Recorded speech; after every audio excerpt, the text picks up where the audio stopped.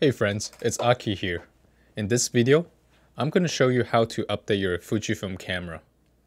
First of all, let's check your current camera versions by holding down the display back button and turning the camera on.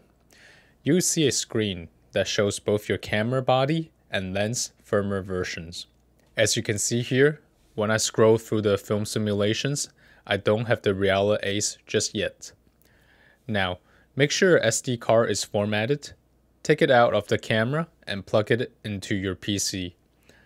Next, find your Fujifilm camera firmware update on the Fujifilm official website.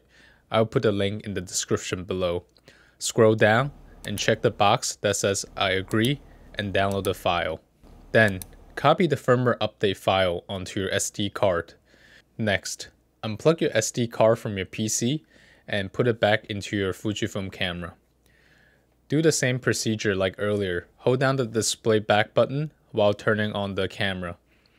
Click yes and select body. The camera will automatically recognize the firmware update file and ask if you want to update. Click OK and the update process will begin. Just wait a few minutes and when it's done, it will say firmware upgrade complete.